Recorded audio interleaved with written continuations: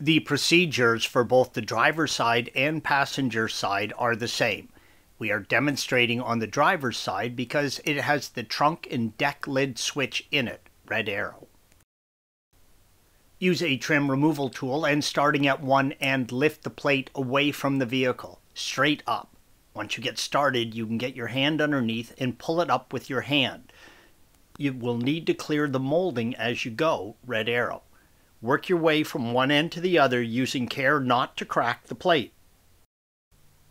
Lift the sill up. Here you can see the two metal clips that sit into openings in the body, red arrows. If these stay in the body, just pry them out and reinstall them into the sill plate. You can also see the plastic alignment pieces on each end.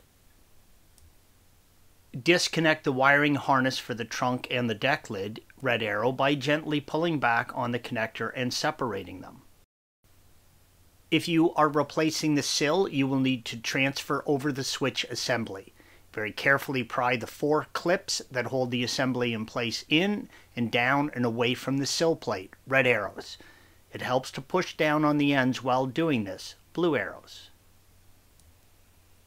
The outer sill plates are attached by glue.